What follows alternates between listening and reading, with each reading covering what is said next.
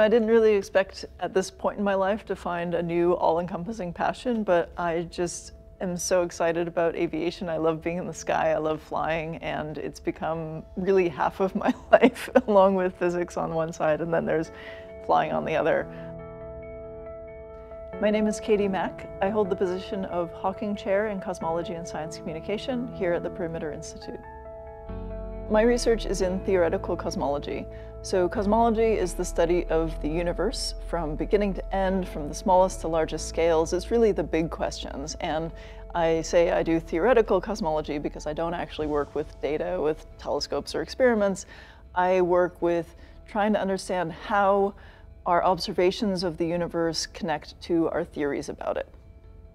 My position here is a really interesting one. I'm the first person in this job. It's a split between the research side and the sort of outreach and communication side. So I feel really fortunate to be able to combine those two passions that I have for both the research and the communication of it. As a cosmologist, I'm really interested in the big questions, all of the big questions, where did we come from, where are we going, how does the universe work?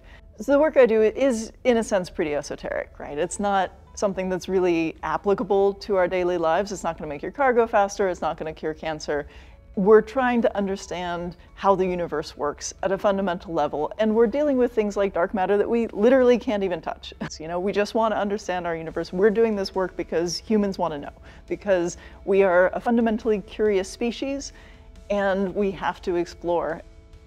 One of the things that I really love about flying is that it's something that it really requires all of your focus. And so, as anybody is who's passionate about their work, I end up thinking about work a lot. I love my work, but I do need to take time away from it. When I'm flying, I really have to focus. I cannot be thinking about work. If I am thinking about work, I might crash. I really have to be in the plane doing the thing. I really enjoy that aspect of it, that it's something that is just a totally different way of thinking, a totally different way of moving through the world. In theoretical physics, you never really know where things are going to go next. You don't really know what the next big breakthroughs are going to be, where the theory is going to go. What I really hope for, though, is that with all of the combined work going on here, all of the fantastically hardworking faculty and postdocs and students, all of our collaborators, the conferences, all the discussion that we have, all that synergy, we're going to really push the field forward and find new things that we never expected. And that's the exciting thing, is that there's always going to be things that you just didn't see coming.